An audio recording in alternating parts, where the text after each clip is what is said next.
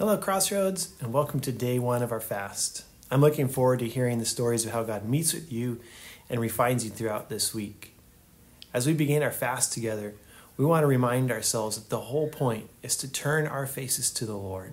In Psalm 27, we see David responding to the Lord's invitation to do just that when we read, "When you said, 'Seek my face,' my heart said to you, 'Your face, Lord, I will seek.'" That's Psalm 27, verse 8.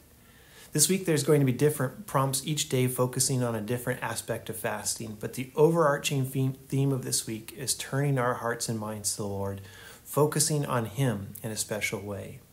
And the flip side of that is focusing less on ourselves. Jesus gave this guidance in Matthew 6 when He said, "Moreover, when you fast, do not be like the hypocrites with a sad countenance, for they disfigure their faces that they may appear to men to be fasting. Assuredly, I say to you that they have their reward.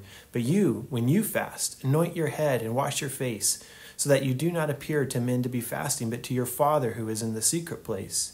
And your Father who sees in secret will reward you openly." Matthew 6, 17 and 18. May this week be a week of removing distractions and fixing your eyes on Jesus, the author and finisher of our faith. And my prayer for you is that you might see His face in new ways and that His face would shine upon you. We'll see you tomorrow for day 2, and may God bless you today.